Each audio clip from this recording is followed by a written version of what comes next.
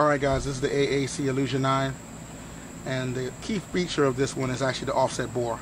So similar to Silencer Co's Osprey, they have a offset bore, but that comes in more of a rectangle shape, and me personally, I'm not used to that shape as a suppressor, and it doesn't work with all guns. It works with some of those some guns that fit that blocky profile, and I think it works well with those, but the majority of firearms doesn't actually work well with that design. Like this Beretta right here would not look aesthetically good with the Osprey attached to the front end. That's just my opinion, but everybody has their own personal preferences on how things look.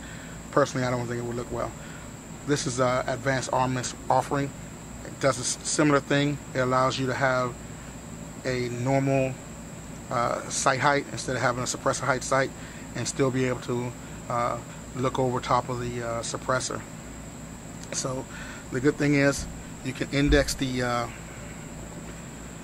if you're looking down the sights, you can index the suppressor so it actually lines up where you need it to. So if you thread your suppressor on and it threads on like this, and the bore, let me show it to you right this way, and the bore is off a little bit, you can index the bore to where you need it so it lines up correctly, and just you can feel it pulling on the piston. There's a spring in there, the piston spring is in there, and just adjust the suppressor where you need it, index it where you need it, and then you can check it and make sure it's aligned with the bore. I need to come over a little bit,